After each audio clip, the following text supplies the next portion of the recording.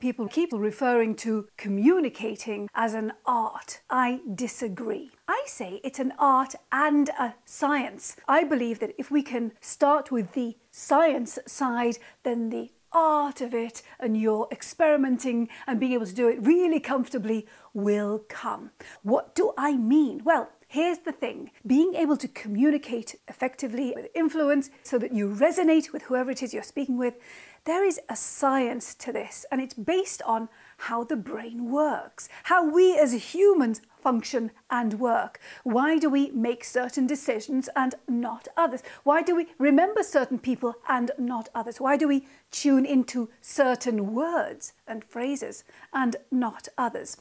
So that's the science side, the brain-based side of building up your ability to communicate effectively. And then the art, your presence, the way you are, your energy, all these really important things. Yes, they are fundamental to being able to communicate effectively with influence, but you have to have credibility and a solid foundation. The science side is things like, what are the 3 words that this stakeholder is going to really tune into?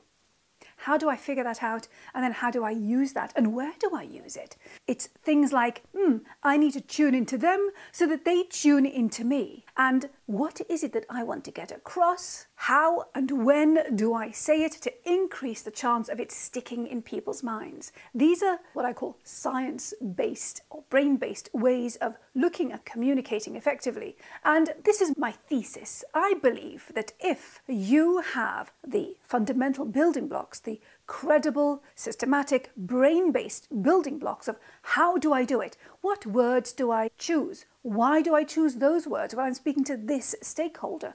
If you've got all of that sorted in your mind, what structure do I use? And why is this the right structure to get people to tune into what I have to say? When you've got those building blocks, you are going to be really comfortable.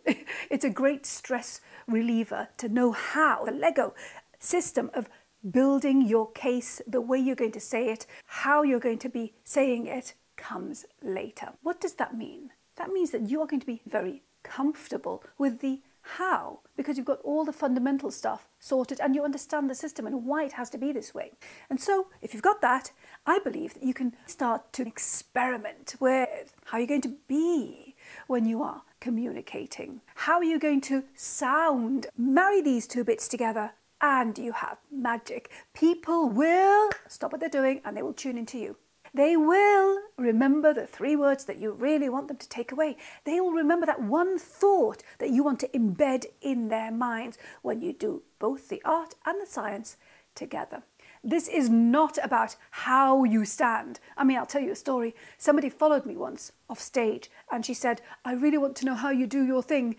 She had been through lots of training and she shared that somebody said to her, a trainer, don't stand like that because people in the audience will think whatever.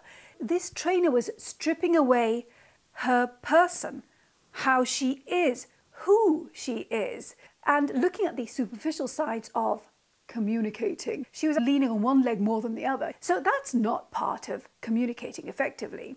I believe that the more comfortable you are, the more you understand the building blocks and the more you are able to practice, wow, you are going to rock that stage. You are going to be remembered for the right reasons. And guess what? The right sort of opportunity finds you, makes its way to you because people remember you for the right reasons. You are front of mind and they know you. Ooh, that person, yes. And they remember what you are brilliant at. So the next time there is something that they need that you can do, guess what? They seek you out and they invite you to do it. How brilliant is that?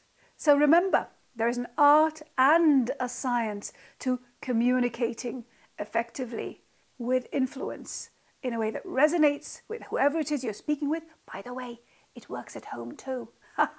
When you do this, you have so many more opportunities, and that's how you raise your profile, sustain your success, and end up earning more. I'll see you next time.